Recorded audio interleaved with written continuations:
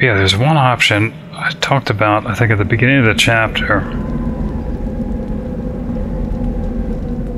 Yeah, this. I'll enable this now, but I'm not going to leave it enabled, but just so you can see what it's like. I just thought it was interesting.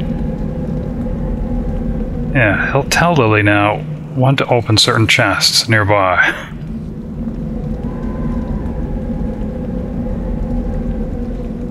In the Tomb of Horrors, you come to a valve of mithril with a keyhole. Did you try the first key? Or the second? Hope you like electrical shocks. Hope you realize the scepter from the throne room is the key. Just don't use the wrong end. Otherwise, you'll find yourself back at the entrance, completely naked, all of your non-living possessions teleported to the inner crypt as yet more treasure for the demi-lich.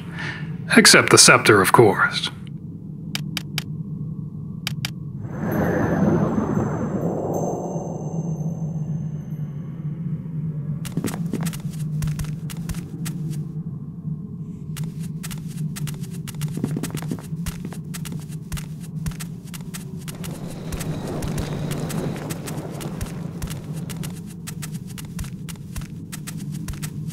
Alright, I think Bones will open up with a sneak attack.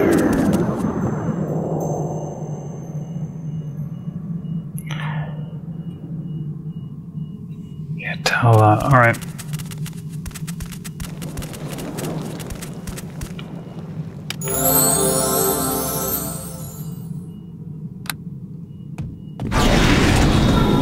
Alright, let's take them down. Negative energy. Somebody got a critical.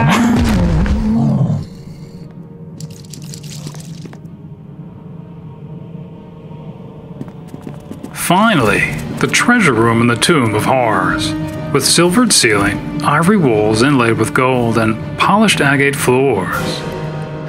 In the center is a granite sarcophagus, whose outer shell has platinum glyphs spelling ACERERAK on the lid in platinum, and it's destroyed at one end to reveal bits of wood, a few bones, destroyed jewelry, torn bits of fabric, dust, a broken staff, and a shattered skull. It couldn't be another false inner crypt, could it? There's even 3 iron chests with literally tens of thousands of gems and coins between them. Though you wouldn't realize it until you hold the treasure 13 miles from the tomb, at which point it would reveal itself as relatively worthless. Alright, but assuming you didn't fall for the second false inner crypt, using the first key, you'll finally reach the crypt of ACERERAK the demi-lich. The 10 by 20 foot burial vault is completely empty, except for a small keyhole in the center of the floor, and the demi-lich's skull. Did you use the first key? Hope you like explosions. The second? Hope you like floor traps. At least it opened the vault to reveal every nude character's possessions and the demi-lich's treasure. But it also caused the dust from his bones to swirl and rise, forming a man-like shape. I hope you didn't cast any spells against it. It'll eventually become empowered enough to retaliate like a ghost.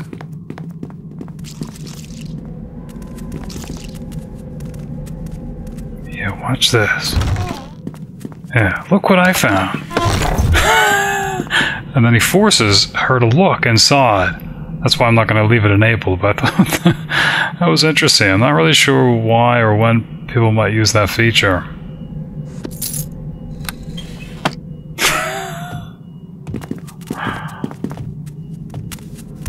Oh boy.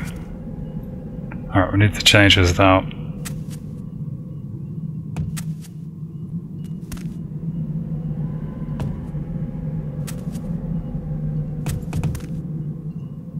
I think they probably found another minotaur. Yeah. I think that with the spider they have it. As long as Bones gets in there.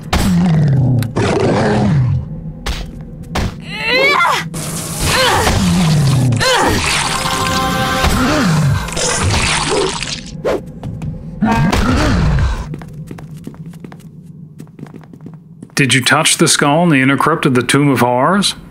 Your soul has been instantly trapped within one of the Demi-Lich's gems, set in its eye or as teeth, and your body totally gone. Each time the skull is touched, it'll trap a soul until all gems are occupied. After that, violators will simply be teleported randomly within hundreds of miles from the tomb. Oh, and cursed, like to always be hit by an opponent, or never make a saving throw. Even if the curse is removed, the violator loses 2 points of charisma permanently. Interestingly enough, the entire tomb was described in the runes in a mosaic on the floor at the entrance, and I'll finally quote that here now. Go back to the tormentor or through the arch, and the second great hole you'll discover. Shun green if you can, but night's good color is for those of great valor. If shades of red stand for blood the wise, will not need sacrifice aught but a loop of magical metal. You're well along your march. 2 pits along the way will be found to lead to a fortuitous fall, so check the wall. Done and done. These keys and those are most important of all. And beware of trembling hands and what will maul. If you find the false, you find the true, and into the columned hall you'll come, and there the throne that's key and keyed. The iron men of visage grim do more than meets the viewer's eye. You've left and found my tomb, and now your soul will die. Alright, Minotaur Chieftain. Rating impossible.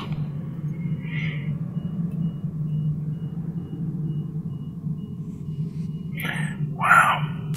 Kind of need to prepare, I think, a little bit more. You just follow me and stay close. I think he noticed us. You just follow me and stay close.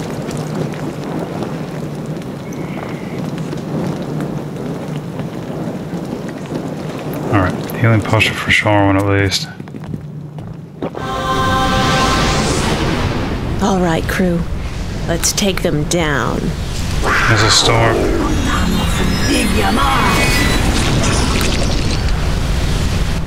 Grave enfeeblement, hopefully.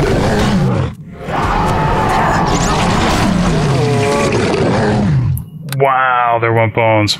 Alright. Recalling.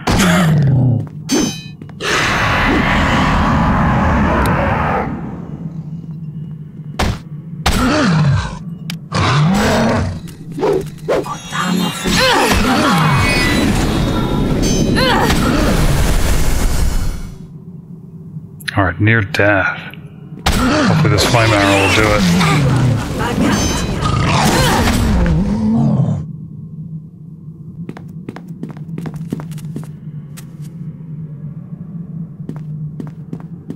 That's the Tomb of Horrors. The entire adventure is worth only 100,000 experience points, some additional for treasure carried out. Recommended for 4 to 8 characters between 10th and 14th level, with a maximum roster of 20 characters assuming additional henchmen and the like. That leaves about 5,000 experience points per player character. That's first edition for you. Thankfully, Mutamin's challenge is nothing like the Tomb of Horrors. Lilly decides they should go back up to try the Yuanti stairs. Another bottle of almond brandy, cause for Little Red to scowl, though Lilly assures her it's not from the pirate isle Minotaur. It's from the Moonshay Isles, which is hardly different, considering Minotaur is one of the islands that make up the Moonshay Isles, and it's only slightly better if at all. 1 copper more per tall glass better to be exact. Probably just the tax for High Queen Alicia Kendrick. A brawler's belt, as worn by monks of the Order of the Dark Moon, a evil monastic order dedicated to Shar, the goddess of darkness. Yes? Is there something you need? Yeah, I think probably the reason she can't summon a creature is because one of her tactical options is to not summon creatures on her own. Yes? Is there something you need? Which is too bad. I think what they need is like a third option of... Yeah. Well, not to summon it ever, and only to summon when commanded to. Kind of need that middle option so that she'll actually memorize the spell. Alright. Of course, I could change this every time before they rest so she memorizes it, but that's just too much trouble. I'm not going to bother with that. One of the few early tournament teams that managed to triumph in the Tomb of Horrors, by the way, did so using the Crown and Scepter against the Demi-Lich, something Gary Gygax hadn't even conceived himself, but admitted was a stroke of genius. And Tensor, that's the namesake for Tensor's transformation among other spells, as played by Ernie, the author's son, one of the characters he specifically had in mind to foil with the module, managed to attain the ultimate, destroy ACERERAK, and leave laden with loot. Fair enough. And so, the sequel, Return to Tomb of Horrors, was born. More a campaign than a standalone module, it's an adventure of greater scope and certainly more deadly, intended for those who either survived the original and wanted more, or simply wanted a grander adventure altogether. A cloak of protection versus evil. Lilly recognizes it as the same ones worn by the Waterdavian militia, thanks to none other than Kelvin Blackstaff of Runson, or actually one of his apprentices. Is that what constitutes an Runson apprenticeship? Learning how to make garments like a common tailor? Ridiculous.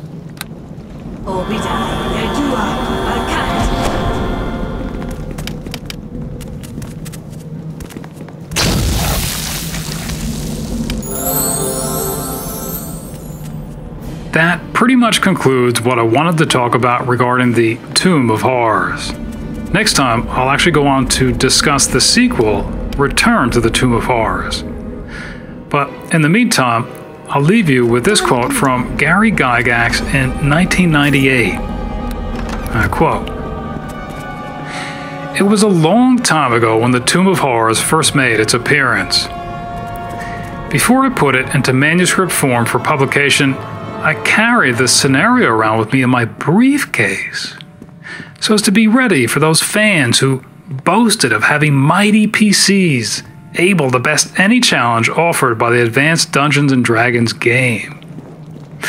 After an hour or so of time spent within the weird labyrinth of ACERERAK's final resting place, the players, whose characters were survivors, typically remembered suddenly that they had pressing engagements elsewhere. Clutching their precious character sheets, they fled the table. Those who had already lost their vaunted PCs had previously departed, muttering darkly about impossible death traps. Had I been mean and cruel, I would have required participants to hand over their character sheets upon the demise of a PC, torn them up, and then smiled wickedly as I asked for the name and address of their DMs, so as to pass on the news of the sad loss. But I am very kind at heart."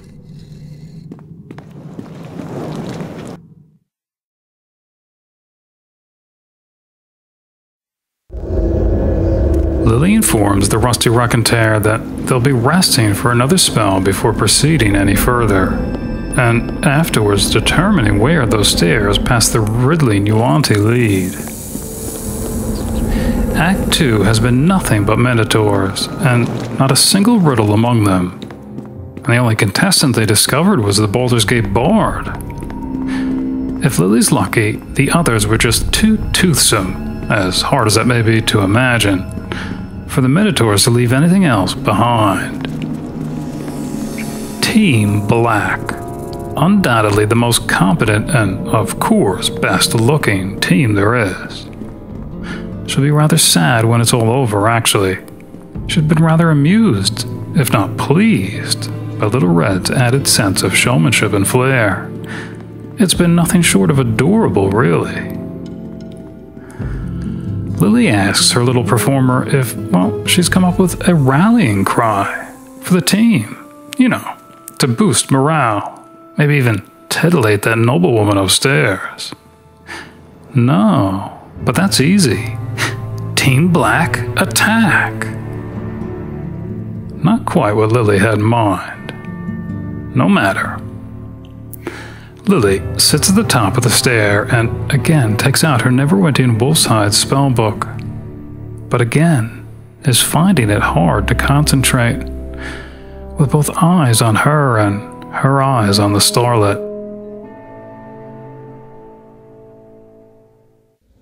Intermission's over and it's time for Act 3. Yes? Is there something you need? Yeah, it looks like she's reverted to her melee weapon.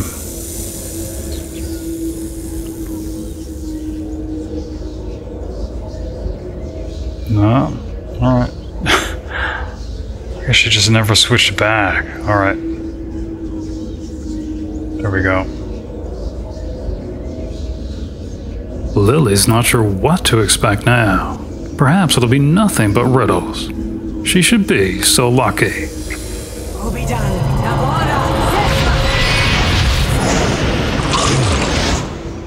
As they descend the stairs and to Lily's surprise, Little Red cries out, "Team Black attack!"